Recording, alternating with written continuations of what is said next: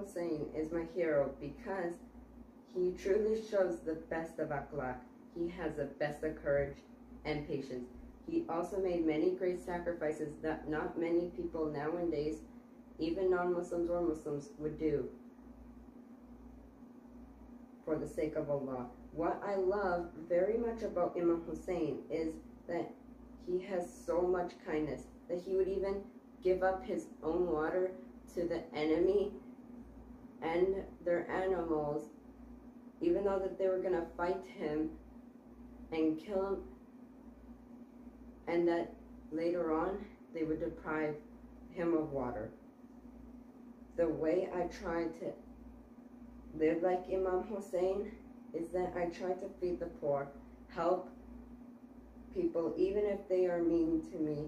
I also try to show patience to people when they're being mean to me, and try to show them after with kindness and good akhlaq. From the example of Karbala, I have learned that true success is in the belief in Allah and in His prophets that are sent by Him, and the Imams which are still chosen by Him, and not being unjust even if they are unjust to you, only showing them justice.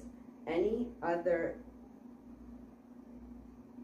relevant comment is that I think that the thing that Imam Hussain did in Karbala is something that truly would make a lot of non-Muslims cry, and that would also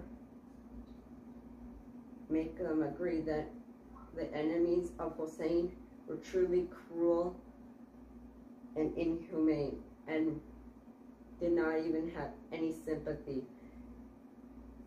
Truly, labbaik ya Hussain.